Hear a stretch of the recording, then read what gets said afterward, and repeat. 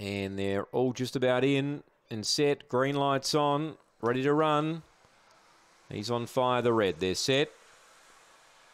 Ready, racing, he's on fire, absolutely flew out. Led by 5 lengths early. Maxwell Hammer up to second. Arch of Daisies railing.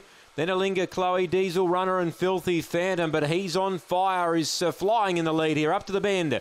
Led by 3 or 4, Arch of Daisies sticks on. Then came Diesel Runner, but he's on fire. He's electric out of the boxes, isn't he?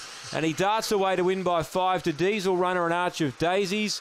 Maxwell Hammer, Alinga Chloe and Filthy Phantom back at the end. The time is around 21.90. That is sharp.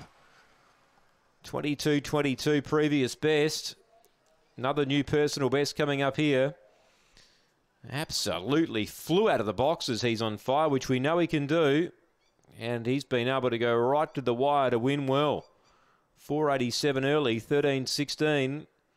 And around 21.90 that time. That's real quick. Number 1, he's on fire. Diesel Runner gets home into second, but they're never going to catch the favourite and winner.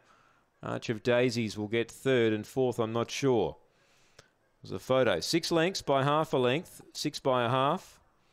And he's on fire. We'll give Tim Richards another winner on the program. Race 11's up next.